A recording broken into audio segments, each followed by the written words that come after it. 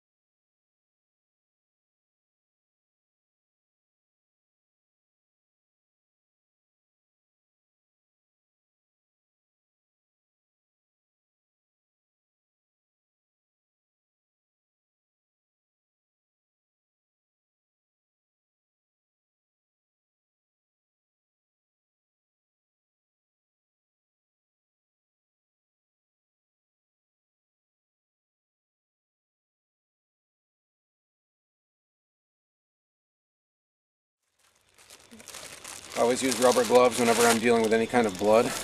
I suggest you do the same. And then I use the bag to bag the gloves back up and bag my bloody knife, and usually the heart too, because we save that. Coons could get into it. I'm sure they will. We know there's lots of those down here, don't we? Mm-hmm. What did we get on camera the one time, like 6? Yes. One picture. Yep. I like to take a strip of skin about 1 inch wide down the belly. I know this is different than probably most other people do it, but I find it gives me a little more room to work, and it makes it easy for me to get the genitals off.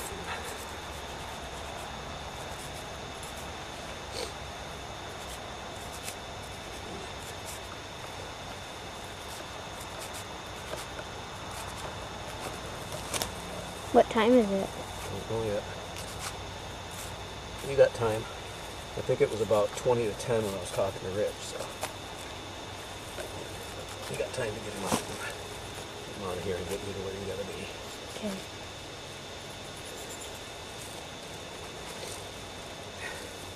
Okay. Caden has a parent-teacher conference today at noon, so we can hear how good of a boy he is. You think? They gonna tell us you're a good boy? All right. Nothing like putting you on the spot, huh? All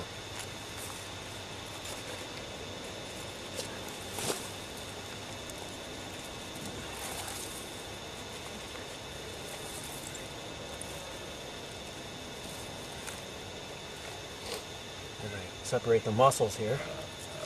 Got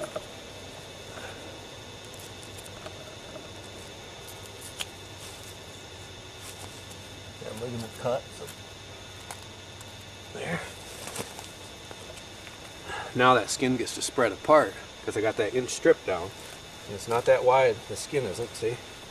It's just a little strip, but everything else can open up, and I got access to get him cleaned out nicely here. So I'm going to do the same thing up here.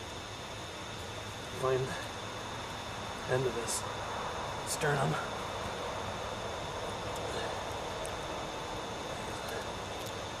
Small hole that I can work from.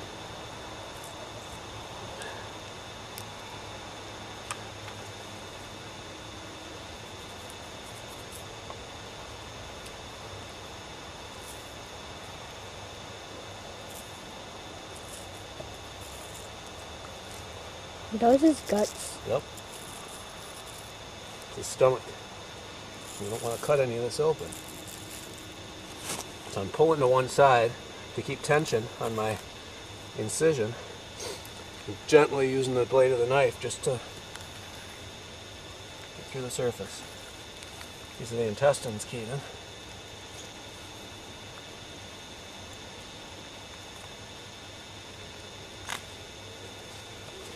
One more ligament to cut there.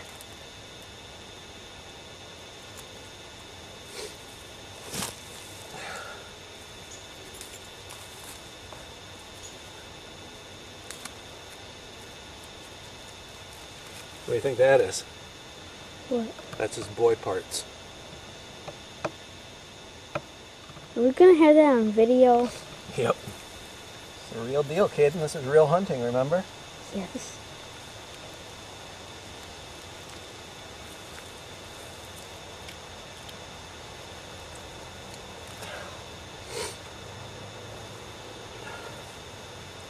Okay, I'm going to make a... Don't cut that stomach out.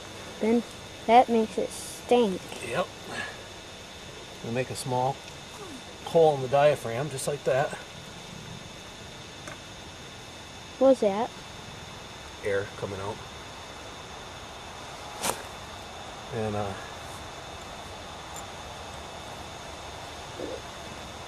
diaphragm trim back here.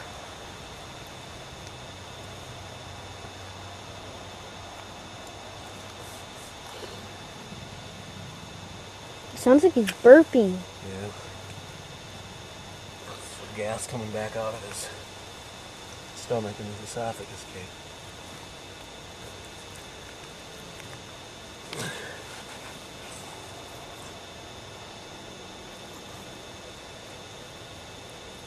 Carefully cut the diaphragm. Far down as I can get it at this point on both sides. Dad, it's making a weird tape picture. That just means that the tape's getting near its end. That's alright. Okay, now I got lots of room. I pull away some of the connective tissue around the base of the heart. I can feel the heart up in there. And then I go all the way up as far as I can. Get a hold of the trachea. Follow my other arm gently, carefully, with my knife. Put my knife up in there and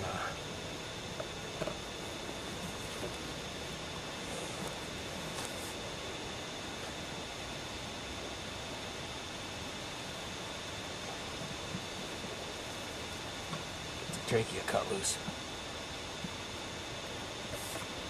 It's tough bone.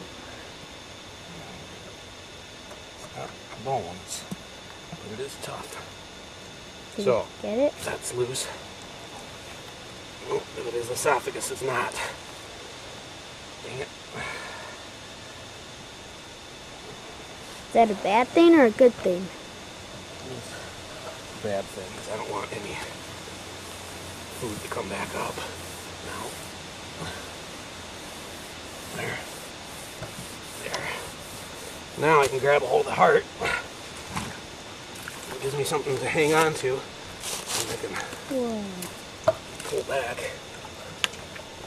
Start getting this cleaned out. At this point, I continue cutting around the diaphragm. Get that freed.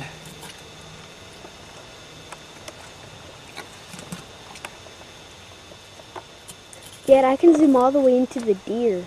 Yeah? Uh-huh.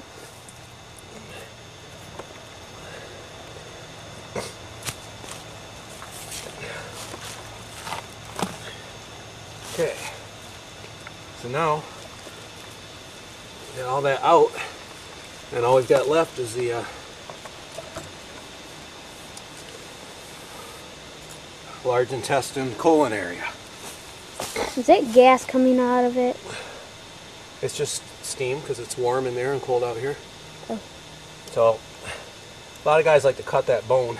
I used to break that with my knife, but I hurt myself way too many times on the butt of my knife doing it. So then I started using a saw, but then I just cut it all out. Go in with my knife. Just cut around the whole area.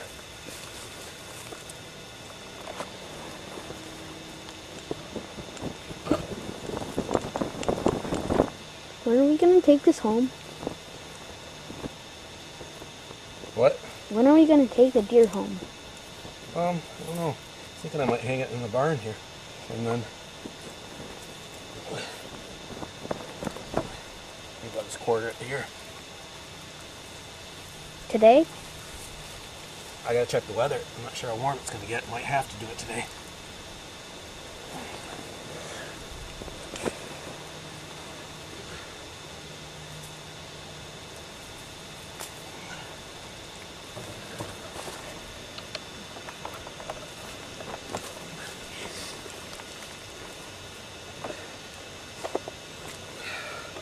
That only? Okay. What? It says 0 minutes. Is it done? Pretty much. It's still recording. I can get it till it's done. Can get about 40 more seconds. Boy, this is really tough back here this time.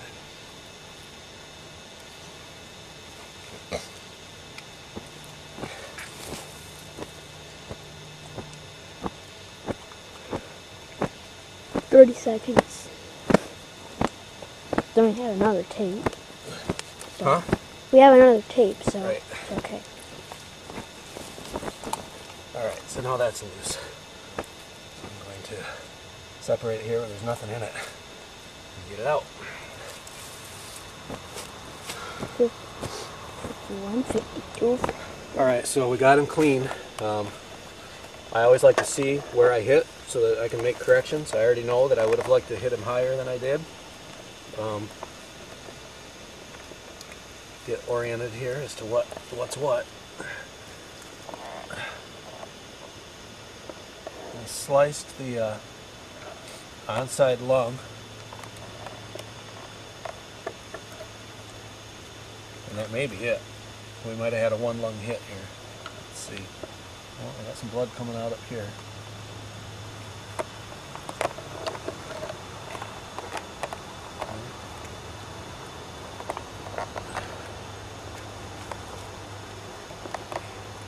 Open up the sack here and see what we got inside for a heart.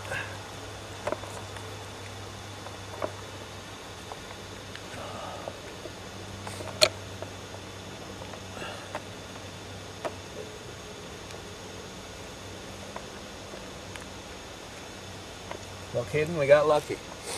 We got a one lung hit today, and that was it. And we got our deer. So, my shot was a lot lower than where I like to put it. It was right on if he'd have been out further, because it would have been a nice heart shot, but he was so close. I mean, it was like 6 yards. probably, yeah, probably 6 yards from the tree. And got a one lung hit. Got lucky. Did get lucky because I've had them go. I've had one lung hits that I had one. Get this, I had one a couple years ago, a 5-point. I shot him in the evening. He was quartered to me. I took him behind the shoulder. I knew I was probably onside lung liver hit. That's what I planned on, and waited. It had been well over an hour. Went up, got help. We tracked him. We jumped him up that night. Decided to back out and go at it the next morning. We did end up finding him the next morning, but get this. This was at I shot him around 5 in the evening. And we found him about 9 o'clock the next morning. It had been 34 degrees that night. And when I found him, he was very warm. He was not stiff at all. So to me, he had just died. And that was a one lung liver hit. And he lived all night long. It's a shame that he suffered that long, but just to know that just because the shot looks good doesn't say anything about the resiliency of the animal. These guys can stay on their feet and just go. It's amazing. This guy, I got lucky here. I hit him lower than I should have. I got one lung, and he bled out enough before he got to the river that he couldn't climb the bank on the other side. We got lucky. We got a nice buck. Get him dumped up here. Dumped out.